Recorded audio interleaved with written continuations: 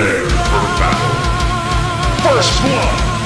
Double kill. Holy shit. Ultra kill. Dominating. Humiliation. Headshot. Unstoppable. Hey guys, and welcome back for another Shadolance review. Today I'm going to be going back and doing the M960. Now, the thing I want to say before I start this review is I'm not sure whether I uploaded my original review of this or not. I know I had a review of this made. I don't know if the original one ever got uploaded. I get the feeling that it didn't because I didn't see it on my YouTube channel. I looked for it a bit, but I wasn't able to find it. I've got so many videos up, it's hard to dig through them all. But there might be one up already, there might not be, but I am going to list it. I'm going to list this as the first M960 review.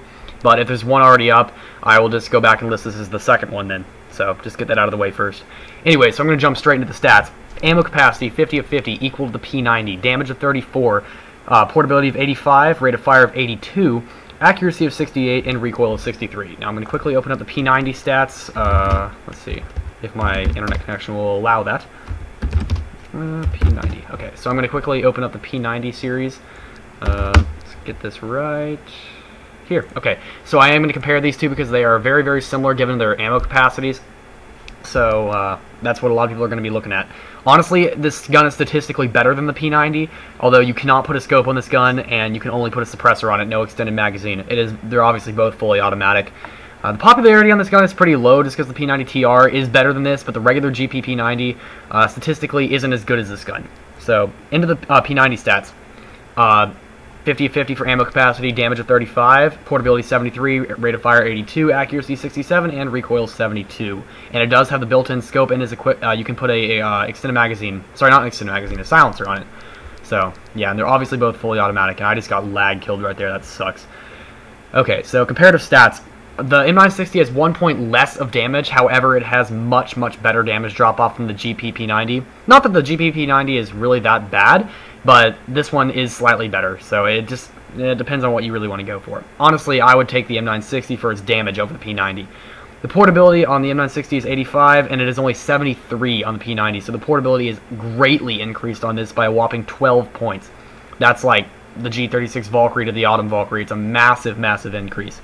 The accuracy is 68 on the M960 and 67 on the P90, so you get a slight increase.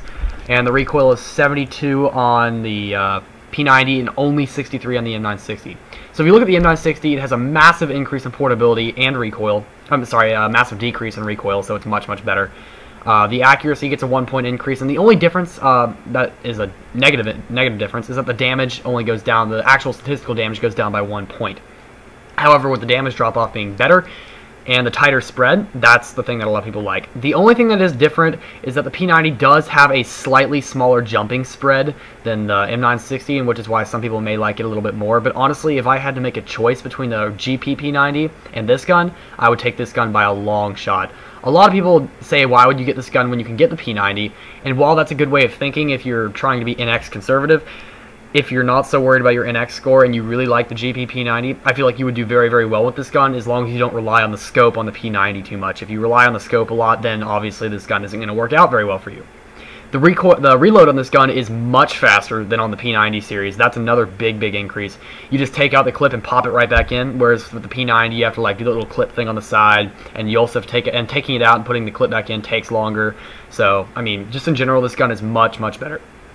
And also, one thing that I like about this gun, I know this is true of the P90 as well, so I can't really say this is a major difference, but the M960, not only is it fully automatic, but like it's easier to tap fire. And when I say tap fire, I mean like the spread gets smaller, it seems. So yeah, I just sacrificed a lot of HP there for no reason, but anyway. Another thing that I want to point out, and also this is not a huge difference, is that the size on the screen. The M960 has a pretty small size on the screen, and so does the P90. Neither one is particularly large on screen. So, I mean, in general, I would say that the M960 is probably a little bit smaller, but it's not that big of a difference. And running animation doesn't really matter. I guess it's not that big of a deal. It's just, I thought I might as well point that out. So, yeah, I don't really have a whole lot more to say about this. In real life, this gun is most similar to the MP7 series, not the MP5, the MP7 series, due to the mechanics on the inside of the gun. They're similar. This has the barrel drum. That thing on top is not a scope. A lot of people think, is that a scope? And no, it's not. It's a drum, and that's where the bullets go. It's similar to some of the drum machine guns that way, or if you think about the AA-12, it's that similar thing, except it's elongated instead of like compressed. So, don't have a whole lot more to say about the gun, guys. I recently started playing, if you guys know that I play some anime games sometimes, because I like Japanese anime, and sometimes like the books and the games are better than the actual, they have better story than the actual like TV show. And I mean, like High School of the Dead and those, I really love those. It's a lot of fun. I recently finished one called Magikoi, and it was really good. I was impressed.